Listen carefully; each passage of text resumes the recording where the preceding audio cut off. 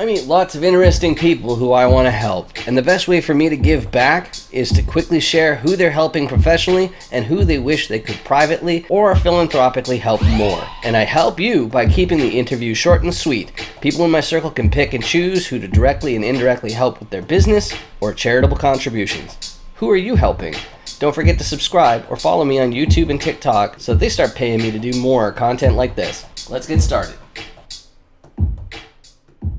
Hey, how's it going? I'm Dan Fredenberg, and this is for Who Are You Helping? I am a commercial real estate guy, so that means I'm constantly talking to other syndicators, that's investors, buyers, sellers, and whatnot. But sometimes somebody pops up on my radar, and I want to get a clearer idea of what exactly it is they do for people so that you know as well. Today, I'm joined with Echo. Echo, how are you doing today? I'm great, Dan. Thanks so much for having me. Oh, definitely my pleasure. So the first thing before we get into the who you help professionally and all those other questions, first, you want to say a thing or two about yourself, Echo? Oh, sure. Well, my name is Echo Karras, and I live and work in Daytona Beach, and I love it here. I work for a company called Engineered Tax Services, and I love it. I have degrees in accounting, finance, and law, and a 30-year career in insurance, all facets from financial services as a registered rep to PNC and casualty market. It's really fun for the work that I'm doing because that all kind of comes into play. So I'm just happy to be here and nice to meet you. And thanks again for connecting. Oh, definitely my pleasure. So let's go to the first question. It is, who do you help professionally? And let me fence that in a little bit for you, you in the audience, which is because of I have a background in tech, specifically it's the CRM agency background. So that's mass marketing, sending out 5 million emails a month, doing millions of dollars per year in transactions. And if you're familiar with marketing, that's how I got into marketing.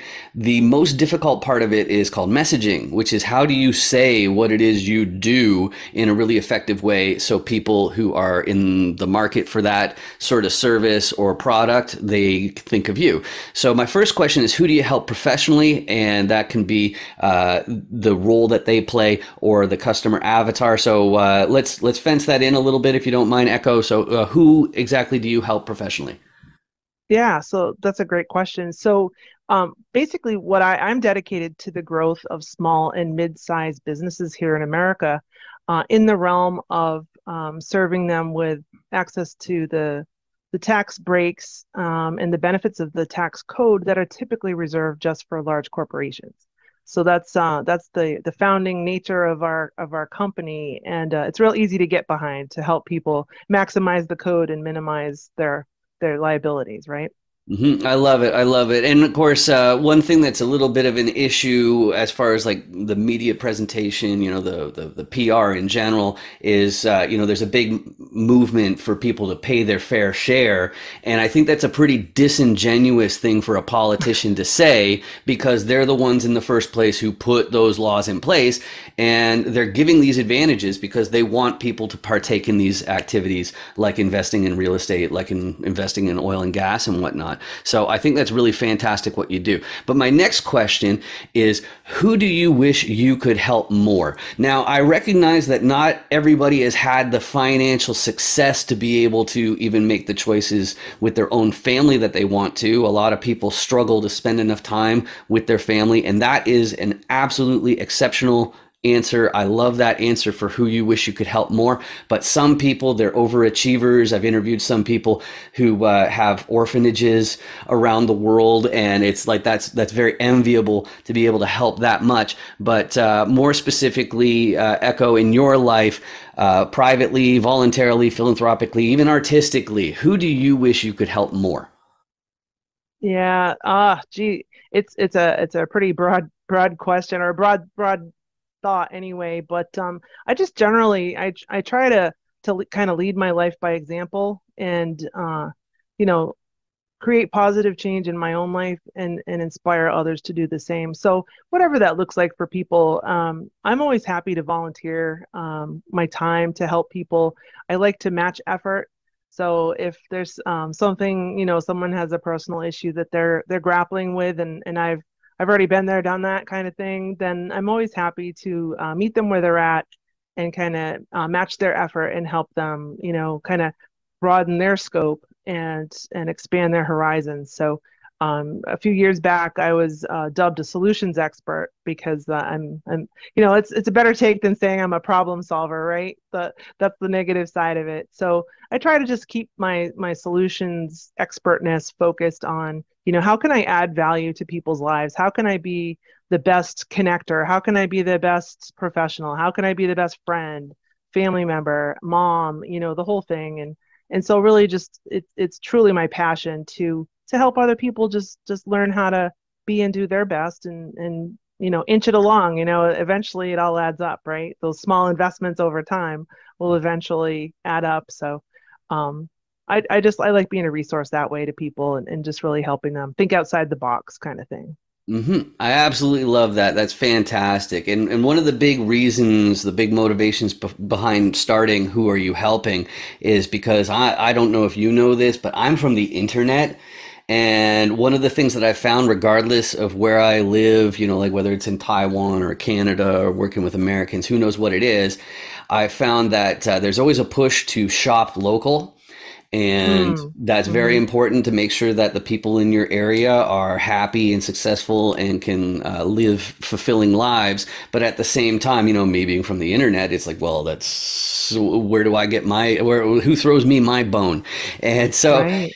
so what hit me is you need to have another way of judging who you choose professionally for whatever services you choose. And the best way I found for that is to find who's the secondary beneficiary of choosing my guest as a professional. And now it's time to be a little bit more selfish because my next question is how can people help you? I like to imagine that, the genie comes out of the lamp or you're sitting on Santa's lap and but of course, Santa in this case is whoever's in the audience. How can people in the audience help you, Echo? Oh, well, thank you for that. That's a great opportunity. Yeah, so I would love introductions to CPAs or accountants who are serving the commercial investors, whether it be multifamily investors, syndicators like yourself, anybody that's in the commercial investment space where we can then use tools like cost segregation or other kind of 1031 exchange, those kinds of tax benefits that will help people keep more dollars in their pockets. So I guess anyone that's looking to keep some more dollars in their pockets for their commercial real estate investments, then I'd love to hear from them. So All right, I love it. I love it. yeah. And my next question is how to reach out and help you Mm. in those different ways. I should also do a plug for myself. I've got this distinct last name, so I'm easy to find, especially on LinkedIn. And of course, you can see I got some books and a hat on me. Real Estate is a Scam is basically showing you the different digital security things that stuck out to me as I was learning how syndication works. In other words, a smart person could walk in, be very observant, and still end up losing their shirt just because they don't have enough Yeah. people with experience around them. So I decided to make a book and some videos showing how full timers make sure that they don't lose their shirt for those reasons. But if people want to reach out to you, Echo, is it LinkedIn like me, which is easy to find, or is there a website, phone, email? How should people reach out?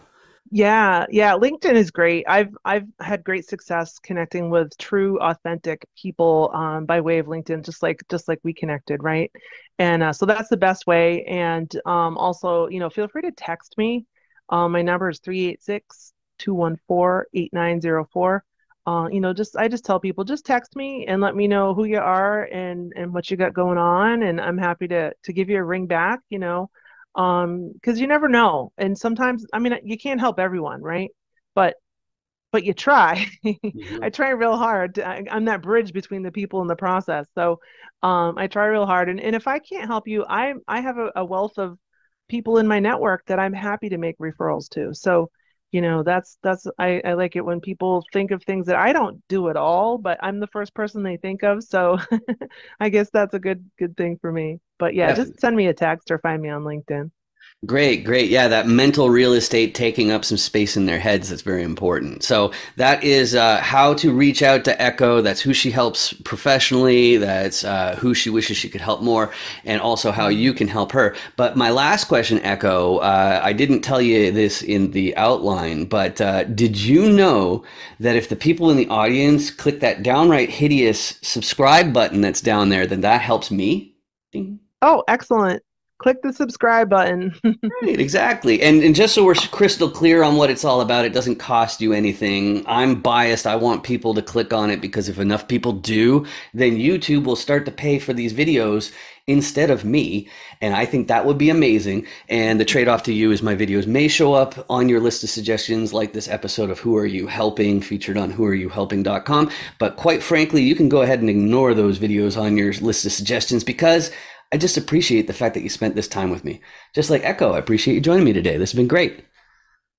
Well, thank you for having me. I'm happy to be a resource in any way. Awesome. Welcome. Love it. Thanks. Hey there. Are you interested in commercial real estate deals? Would you like to build your network of investors and deal sponsors? Well, the best thing I can do for you is have you appear on a chance encounter interview as featured on dandoesdeals.com. You may know me from 506B Me or as a top commercial real estate voice on LinkedIn. And if I had to think of the top factors in your success in commercial real estate, my top two would be your network and your ability to effectively explain how deals work with effective communication. The 15-minute chance encounter format, it checks both of those boxes and they ensure that you can share your private deals with me without the SEC calling it a public solicitation. So hop onto LinkedIn. You can see my name is over here, Dan Fredenberg, and search for my name. And the best way to reach me and book that is to message me through LinkedIn. And don't worry, it doesn't matter if you decided to enter this space just last week or 2 weeks ago, or if it was decades ago. It'll be fun and easy to look good. We're just asking multiple choice questions based on your core competencies you look to contribute, your level of sophistication, all that kind of stuff. So I hope to hear from you soon. Thanks a lot. Bye. Hey, what's up? I'm Dan Fredenberg, and realestateisascam.com has the brand new book, which is what you should have. You should have the book. And what's the book all about? Real estate's a scam? Well, it's my biggest thing is taking aim at coaches who teach people how to do illegal real estate transactions because that pissed me right off when I learned about it. And the other thing too is the different securities acts that basically mean if you're poor, then you're going to have to meet a bunch of lawyers and get really, really lucky just to make sure you're not breaking the law by raising money. Anyway, so I hope you check it out. Thanks, guys. Bye.